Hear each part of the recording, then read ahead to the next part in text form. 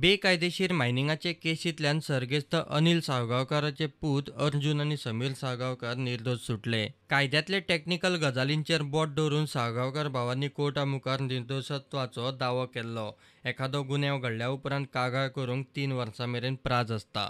2009 ते 2010 मजगतीं जाल्ले हे प्रकरणाचेर कागाळ 4 वर्सांनी 5 ऑगस्ट 2014 केल्या. कागाळ करपाचो प्राझ फेब्रुवारी 2013तच सोंपता म्हूण साळगांवकारांनी दावो केल्लो. कोर्टान दोगांचेय म्हणणें मानून घेवन तांकां आरोपांतल्यान मुक्त करपाचो निवाडो दिलो. कागाळ करपी खंड संचालकाक 2009त बेकायदेशीर मायनिंग चलता म्हूण खबर आशिल्लें. मात 15 सप्टेंबर 2014 दिसा केल्ले कागाळीचेर चार्जशीट करूंक 15 मार्च 2016 मेरेन वेळ लागलो.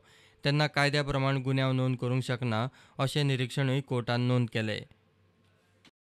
2009 ते 2010 मजगतीं घडिल्ल्या कथीत बेकायदेशीर मायनिंगाचे केशींत सरकारान खबर आसूनय कागाळ नोंद केली ना, कारवाय केली ना आनी आतां इतल्या वर्सांनी मिनेरांचेर कारवाय जावंक शकना हो मडगांवच्या खासा कोर्टाच्या निवाड्याचो सध्या मतितार्थ.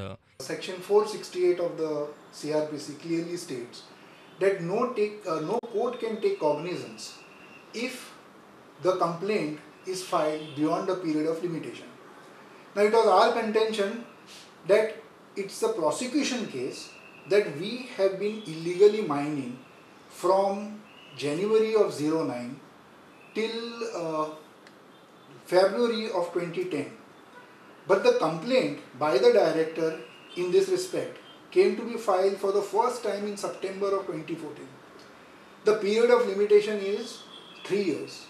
Now 3 years ended in the year 2013. So a complaint in 2014 was hopelessly barred by the law of limitation. प्रुडंटा खातीर सिनियर रिपोर्टर मुकेश कुमार.